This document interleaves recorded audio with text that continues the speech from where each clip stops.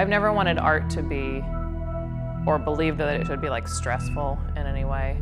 Like I don't want to like stress out about what I'm gonna paint or if it's not going a certain way or like, you know, because it's just gonna go how it's gonna go.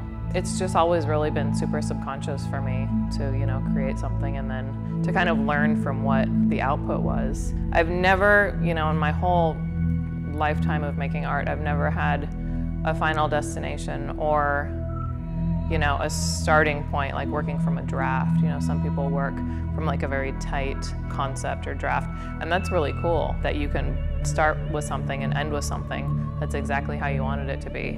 But I also really admire, like, it's not like a struggle, it's just like the human error and working through things and working through problems or changes, or, you know, the color's different than you thought it would be, or you spill all over everything, or you hurt your hand, or you just kind of like have to flex and bend, you know, when working with something that you can't control, you know, and art has always been like that. Like, I'm not that good that I can control for it to be exactly how I want it to be.